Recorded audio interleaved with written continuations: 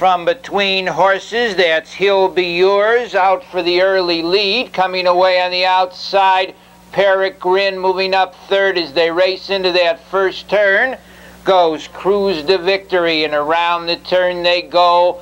The early leader as they go down to the quarter-mile pole is He'll Be Yours. Peregrine hung out there. Second, Cruise to Victory is third. Racing in fourth position as they go to the 3/8 marker on the rail.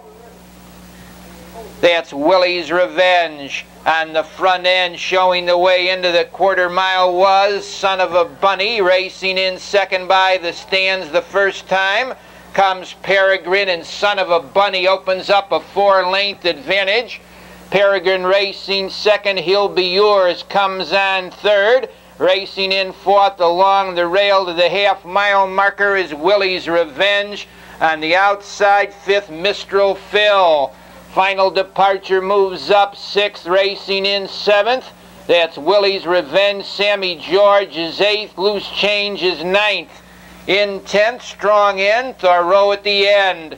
They go to the 3/4 under pressure, Son of a Bunny. On the outside, the challenger second to the upper turn goes He'll Be Yours.